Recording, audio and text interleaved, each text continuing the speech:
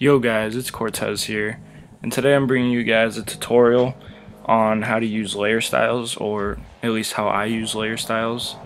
I use it different than most people because a lot of people just have like a certain measurement for every single text that they do, but mine varies depending on what text I'm doing and like what font and all that stuff. So I'm just gonna show you guys the way that I do it. But before I start, can you guys please just leave like comments on what you guys want to see, like what tutorials exactly you want to see, because I had a trouble coming up with this tutorial today. Like I was thinking about it all day while I was at work, thinking about what tutorial to make, and this was the only one I could come up with for some reason. I don't know, because I know what I know, but I don't know what you guys don't know. So you guys gotta let me know what you guys want. Don't be afraid to leave it in the comments, even if it's something stupid. I mean, if it's something really stupid, you can always just PM me on YouTube, and that's fine if you don't want people to see, like, I don't know, if you guys feel like that, but please just let me know because I need more tutorial ideas. Thanks, I'd really appreciate that. But now to get right into this tutorial, this is going to be a Photoshop tutorial, of course. As you can see, I'm using CS6, and you're going to get your text tool. And I already set up the background just for time's sake. If you guys want to know how to do that, it's fairly simple. I can show you guys how to set up stuff like that. But anyways, let's do this. I'm going to make the text say tutorial. And the way that I choose my font, I mean, that's really just personal preference. A lot of people ask me how I choose my font, but it's really up to you, like what you use. No one else. So you can choose whatever font you want. For layer styles, I usually don't like to use a very thin font because I don't know, the layer styles won't look as good or as noticeable. So I like to use a good size font, you know, that has some width to it.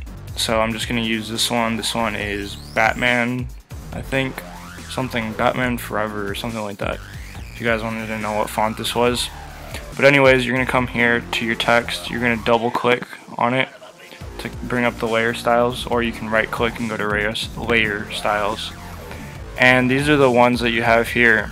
I'm going to go through the ones that are used mostly, and you guys can experiment with these or use other ones that I don't go over. Bevel and emboss, it's basically giving it a little 3D, like looking like it's popping out. I'll go over how to make that look nicer in a second. There's stroke. Well, here, let me just show you guys this actually. These are all your settings in here, and I'm going to show you guys how to use that later. And you can also use contour and texture. Texture, not really used too much. If you want to get a texture on it, I would recommend doing like clipping mask or something, or an overlay, or using pattern overlay, which I'll show you guys. And then stroke, come here, you can change the size of it.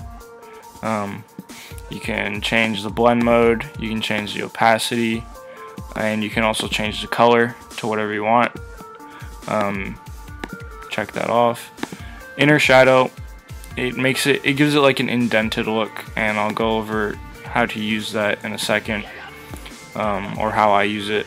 And then there's also inner glow.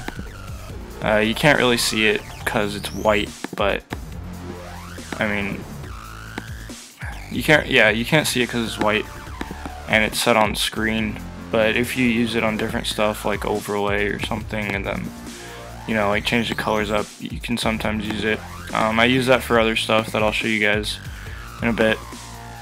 Satin I don't use very much, so I'm not too sure what that does. Color overlay, it's basically being able to change the color to whatever you want.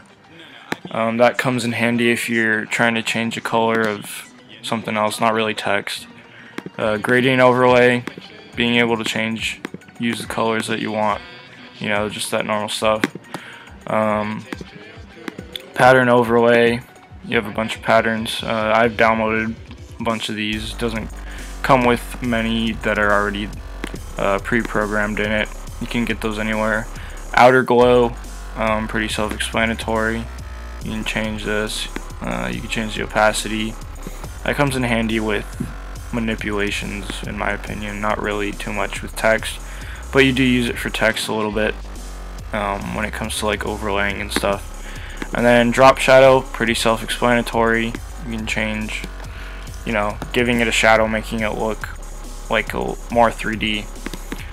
But anyways, I'm gonna go into how I personally use this. Let me just move this over and zoom in a bit and move over so you guys can see it better. Come here. I'm gonna have to cover a little bit of it, but you guys will see what I mean. Alright, so for bevel and emboss, I like to add the contour sometimes. See how it gives it like a darker one depending on what I'm doing. But you can change the depth here. I usually like to keep the depth not too much. You know, like 63 maybe. I don't know, something around there. Like not too much. And then you can change the size of it. I don't really put the size too much. Just around like 5. And then soften I like to use a lot because it like doesn't make it so harsh and like, you know, so it doesn't look very real. So I like to put the softness up a little bit. That looks good for now. Like you can always change it later. And then stroke, I like to add a little bit of a stroke, not too much. I mean, you don't want it, obviously, you know, something like that. I mean, you can, but I wouldn't recommend it. You know, just like 3, 4, something like that. And then when I put the stroke, that's when I usually mess around with this and see if there's some stuff I need to change or anything. That looks pretty good. You know, just coming and messing around with how you perceive that it'll look the best. A lot of it is based on how you want it to look. So I don't follow everything I do exactly. For inner shadow, for indenting, I'll probably show that another time. This is more for like 3D.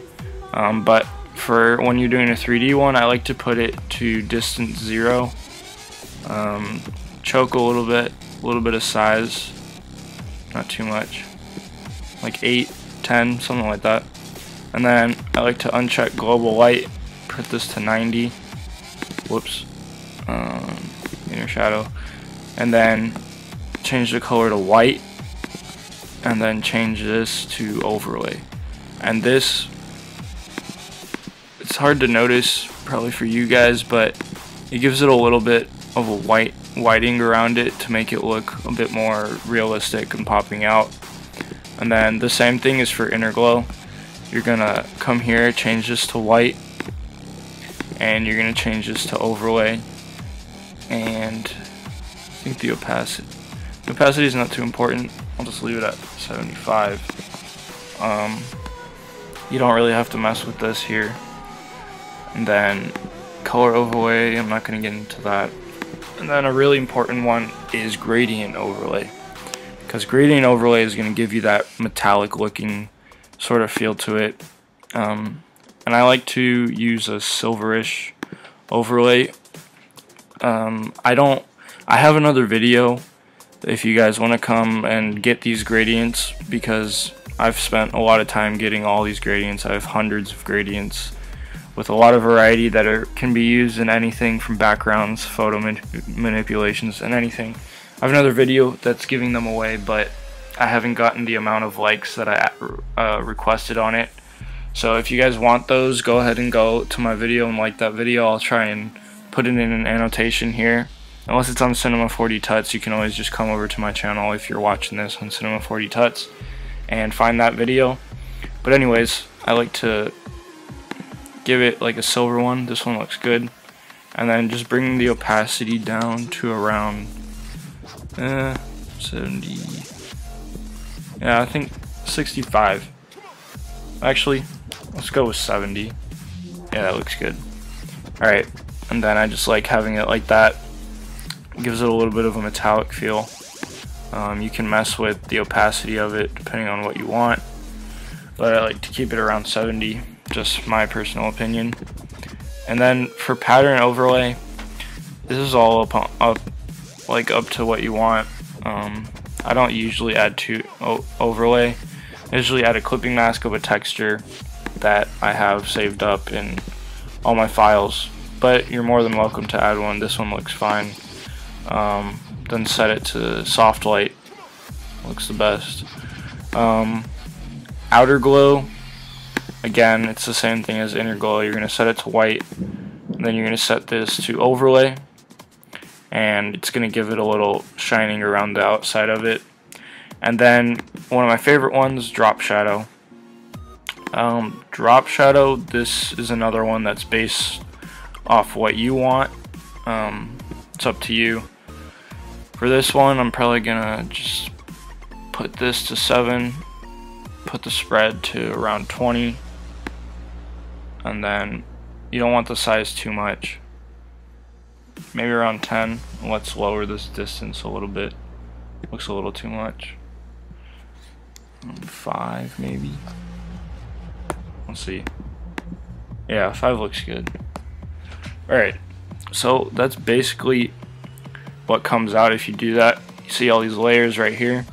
If I were to take it off, that's how it originally looks, and then if you put it on, that's how it looks after. So it does look a lot better. And then another thing that you can do to give it an even more metallic look, this is actually supposed to be under this. Oh, well, that explains all that grunge that was on there, my bad.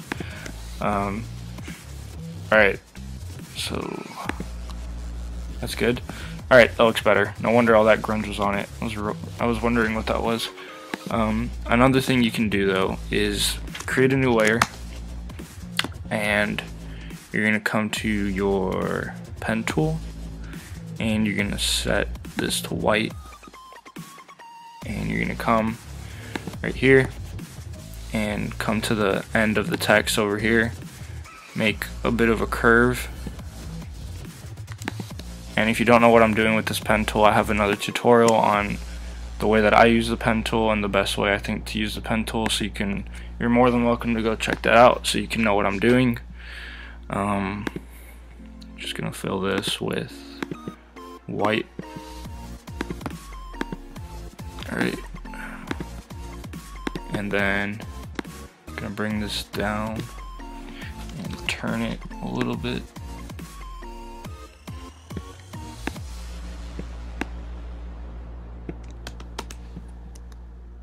I'm gonna set this like that. Oh wait, I forgot to do something. Here. Another thing you gotta do to make sure that, because when you put, oh my bad, I was moving. When you put gradient overlay, it takes away any colors that you're trying to put on top of it. So what you gotta do is you make a new layer, and then you select your text, and you select this one, and you're gonna right click and go to merge layers. And now when you do that, now it works. And then you're gonna bring down the opacity a lot. Not on that. This